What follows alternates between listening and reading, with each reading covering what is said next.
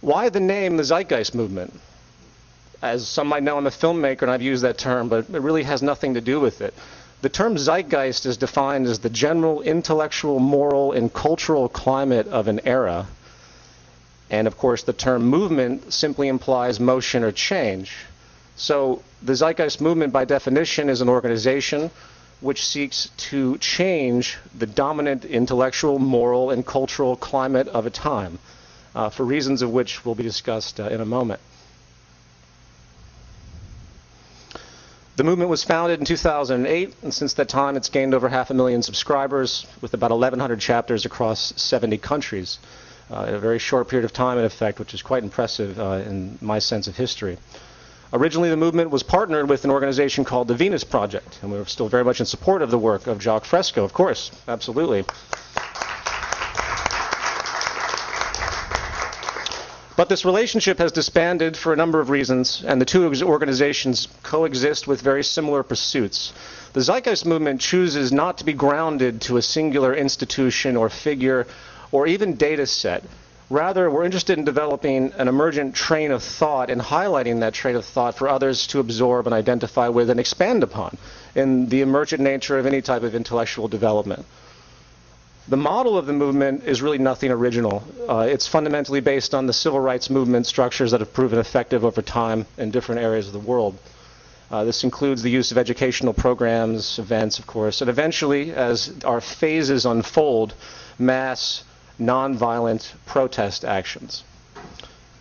Now, Jason's going to be talking about the basic structure and activism of the movement later on, but I want to quickly throw out that the Zeitgeist movement is really defined by its chapters. So everyone listening that's in a chapter or maybe isn't in a chapter, please understand that this is a chapter-based movement structure. We have project teams that emerge out of those chapters, and of course the actual projects and events themselves are just another attribute of that, of the communication process that we work on. Now, the structural goal, which isn't something that's brought up very often for those that follow the movement, is what you could call critical mass on a global scale. A mass strong enough to affect the operation of society by its collective efforts from a grassroots level. The Zeitgeist movement isn't a political movement, nor, for many reasons I don't have time to explain, nor do we identify with the political structure and the way it unfolds. It is basically an elitist structure coming out of a long history of elitist mentalities, and it's been an illusion that this sort of democratic process that everyone throws around has actually served the majority of the population. Okay, now, why are we here then?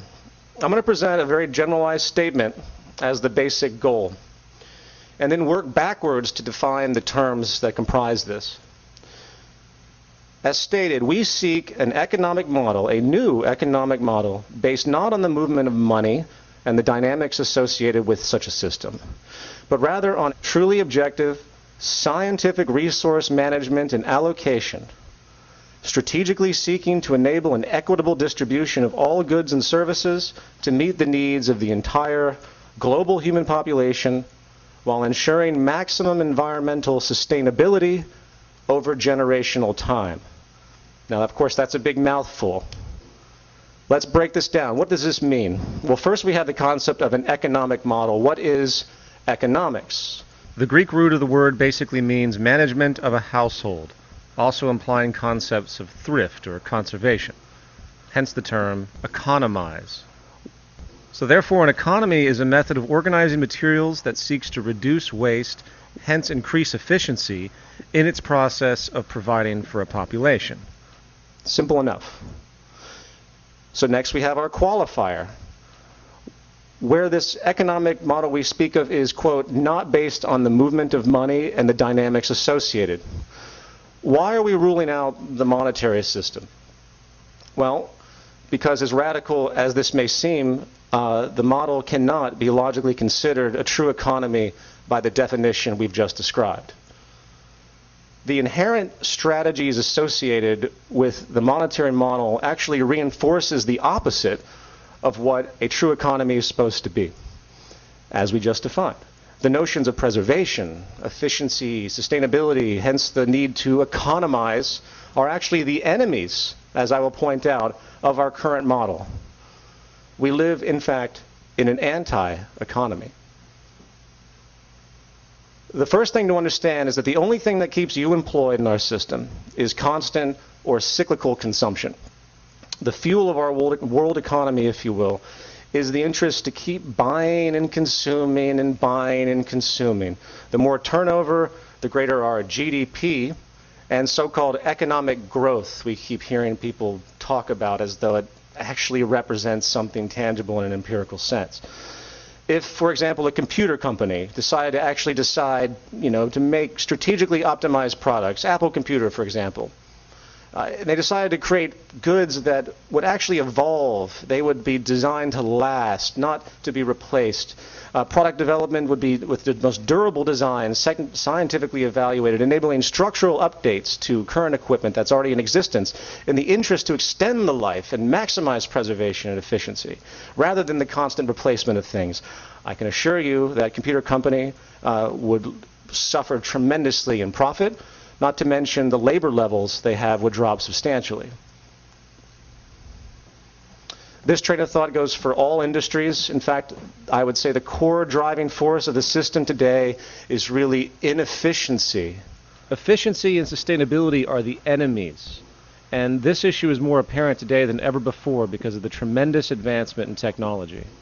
When the monetary market exchange model, as we know it, began many, many centuries ago, this inefficiency that's inherent was masked by the fact that there was a great deal of raw human labor involved in the production of goods and services. Imagine the amount of time and energy it took for a farmer with a plow to plant and harvest without modern equipment we have today. When you compare the two, you begin to see something very interesting. What's happened essentially is that our technological ingenuity, our ability to create tools that help us to ease our labor and make our lives easier in abstraction, has shifted the tides, if you will, from people being actually required to do work to get the necessities of life in a very real, tangible, utilitarian way, to the existence of this advanced kind of automation society that we're harboring into, where we now have to invent arbitrary occupations over and over again, structurally purposeless jobs, in effect, if you're willing to take the time to see it, even though it's very hard when you're born into this to recognize them as such, just for the sake of monetary circulation alone. That's what is needed to keep this model going, and unfortunately, it's not working. We can't do it fast enough. So inefficiency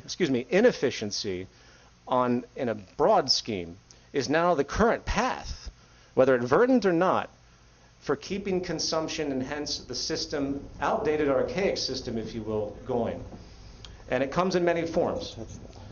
Fortunately for the system itself, yet to our human and social detriment, inefficiency is built right in to the structure, as noted prior. Cost efficiency is defined as productive relative to the cost, or being effective without wasting expense. This modern economic concept based on money has nothing to do with materials, has nothing to do with design. It's about saving capital, not resources. This is a classic example of how our system is utterly decoupled from any natural state or processes. One of the most misleading statements about this capitalist system that we all share is the classic phrase you might have all heard in Economics 101, that the role is to produce the highest quality goods at the lowest possible prices. If you really think about that statement, it is an explicitly circular rationale based only on the observation of money and the intrinsic value of money, but yet completely decoupled and devoid of any physical reference or scientific integrity. It serves, in fact, to support the false idea that market competition is, in fact, a good thing. The result, in short, is the following. One, every item produced in our society is immediately inferior the moment it is created. It is a mathematical impossibility to produce the most strategically conscious goods we can. The system simply will not allow it. The result is copious waste and pollution.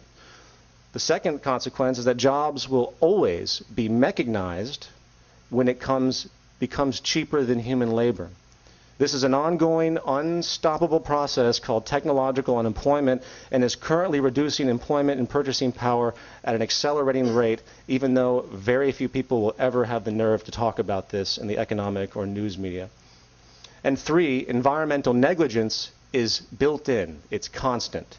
Not only are disposal methods not done correctly in a scientific, appropriate way due to the need to cut costs, the cost efficiency mechanism, but there's also elusively a built-in indifference at the end of the day to the natural order and the preservation of the environment. Problems generate profit. Industry thrives on problems, and solutions, which are again a form of efficiency, is the enemy. So tangible physical efficiency is inverse to actual market economic efficiency, if you will. If you took all the money spent today producing bottled water on this planet, which I was just joking to someone earlier, I was like, God, we got to get rid of these bottled waters on stage. But what do you do in this society? Especially you walk around. This is what people do. It becomes normality to be so inefficient. We just accept it because our lives are built. It's built into our structure. And it's hard for us to be conscious or even sometimes to even be active with the type of preservation methods that are required. But if you took all the money and spent on bottled water production on this planet for drinking and applied it to a massive public filtration system, desalinization, clean infrastructure channels, I suspect it would be paid for many times over. But pollution, as alluded to prior, is another form of inefficiency to be capitalized on. Pollution creates jobs and markets, just as any other form of inefficiency does. Just as all of us having more cancer will improve the GDP of our country, because we have to be treated for it. And a final form of inefficiency that I'm just going to throw in there is the creation of false needs for the populace.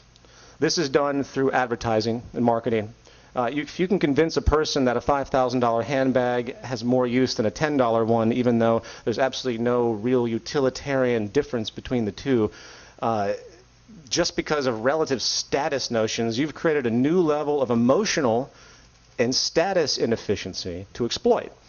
And false needs to be filled to conform to the culture, and this is a very rampant thing, and you see this epidemic everywhere.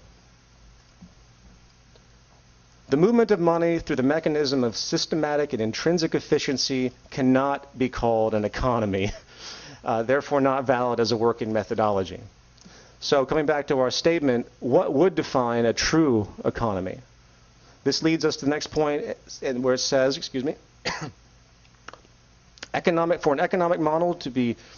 for the economic model we speak of, needs to be based on truly objective scientific resource management and allocation. Now, what does that mean? Throughout the course of human history, we as a species have taken on many, many worldviews, from superstitious notions of demons as the cause of illness to countless controlling gods that rule our lives. Humans have been seeking since antiquity to understand the causality of their lives. Fortunately, after much turmoil, we've been guided by evolution to discover something truly useful, and it's only been within the past couple thousand years that this has emerged. And this tool has stood the test of time, providing us with continual confirmation of its effectiveness, and we see it all around us. And that's scientific causality. If we recognize science as a tool and process, a verified method of viewing the world and acting upon evidence rather than faith or blind assumptions, we see that a true economy can only exist if organized and orchestrated within the confines of scientific discipline. For instance, science has shown us that we live, yes, on a finite planet with finite resources. We understand the Earth is a single biosphere system, literally symbiotic